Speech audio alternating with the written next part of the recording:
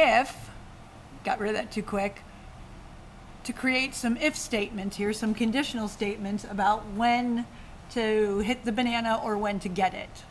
And our previous challenge, 111, showed us how using the banana frozen asks the program to evaluate if it's yes or no.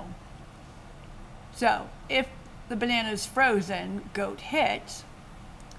However, if it's not, and they had the cursor right over here for you because it's, so if the banana is frozen, this is our yes answer. If the answer is yes, then the goat's going to hit it. Our no answer is outside of that statement, so it's going to be up against the beginning of the line, and it'll be go to banana. So spacing might get people stuck on this one.